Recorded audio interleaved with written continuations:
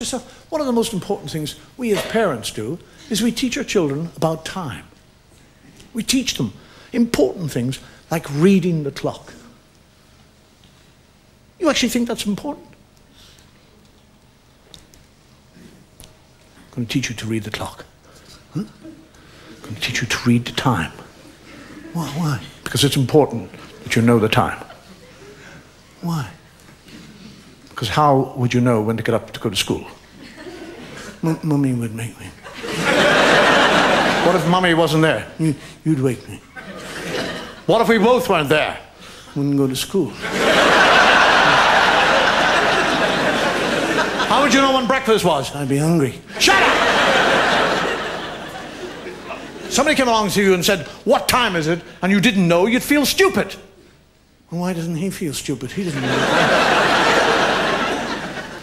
Let me go through this whole thing. I'm going to teach you. I did it myself with my son. I'm going to teach you how to read the clock. This is a clock. It's not actually a clock. It is a clock, but it's not a clock. It's a watch.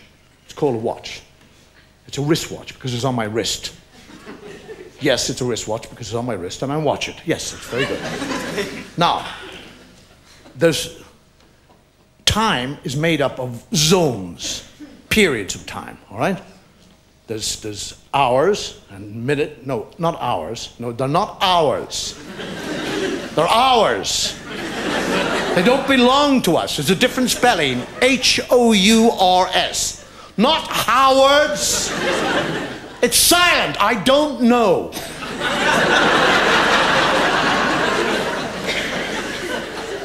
Now, on every day, there are 24 hours. 24 of these hours. 12 in the day and 12 in the night. I know I said there are 24 hours in a day. 12 in the day, 12 in the night. But a day is made up of a day and a night. What are you, stupid? I couldn't very well say Monday night. Everybody knows when I say Monday, I'm talking about the 24 hours. Now shut up and listen.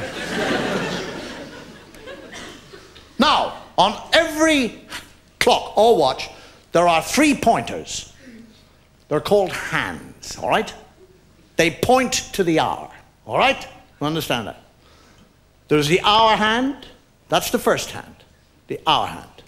The second hand is the minute hand, and the third hand is the second hand.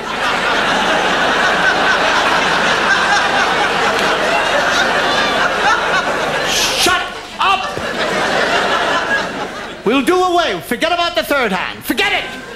It's gone, all right? It's gone. Now we have 2 hands. On the face of the clock, there are 2 hands, all right? There's the hour hand, which is the fat hand, and there's the thin hand, which is the minute hand. So you have a fat hand and a thin hand, all right? Fat hand, hours, thin hand, minutes. Right.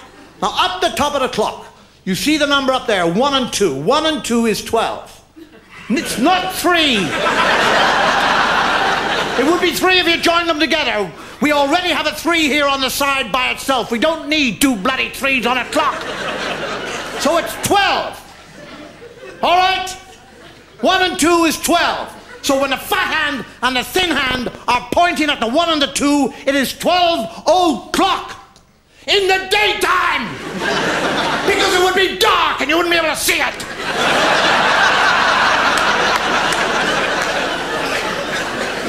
Now the thin hand starts to move away from the fat hand. It likes the fat hand. Yes, it likes the fat hand, but if it wants to tell the time, it has to go away from the fat hand. So it moves away from the fat hand, leaving the fat hand at the 1 and the 2, and then it comes over to the 1 here by itself. You see the 1 to the right of the 1 and the 2? Now, that 1 is 5. Because it is, it's 5. 2 is 10, 3 is 15, 4 is 20, 5 is 25, 6 is a half.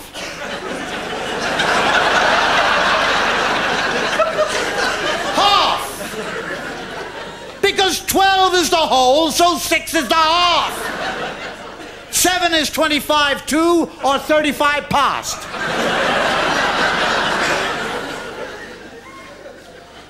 So now what's actually happening is the thin hand is moving around the clock from the 1 to the 2, which is the 5 and the 10, and 50. And while he's doing that, the fat hand is moving slowly away from the 1 and the 2. Yes, because fat hands move slowly, that's right. Fat things waddle away, yes, that's it. And now, by the time the fat hand has got around to the 1, which was the 5, when the minute hand was pointing at it, and the 1 has come back right up to the 1 and the 2, it is now what time? It is not 5 o'clock. It's 1 o'clock. Because when the thin hand points at it, it's minutes. The fat hand points at it, it's an hour. Now you be a good boy and learn how to read the clock. And I'll buy you a digital watch.